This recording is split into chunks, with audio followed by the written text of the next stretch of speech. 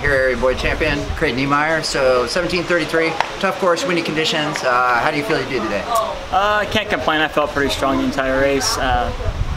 Coach told me at the beginning of the race, go out and just run comfortably. So that's what I did. Can't complain about the finish.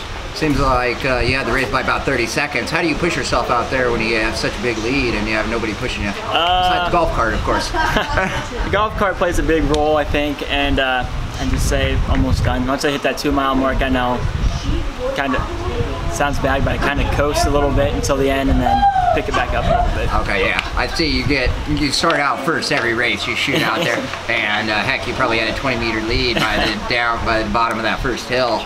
Is that kind of like a mental thing for you? Yeah, I like to do.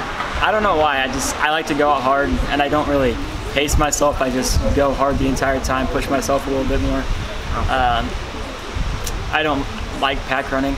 I don't like being behind anybody. Like, if I feel like I'm behind somebody, I'll run faster. So I just go out and do my own thing.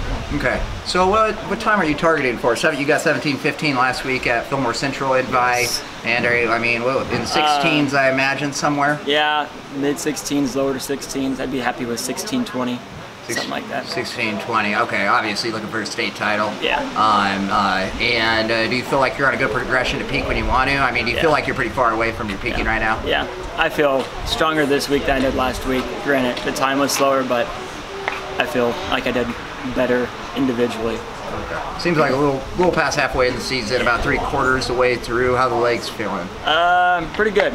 I've noticed a difference between first race and this race that they've gotten a lot stronger, got used to the three miles instead of the 800 of a mile.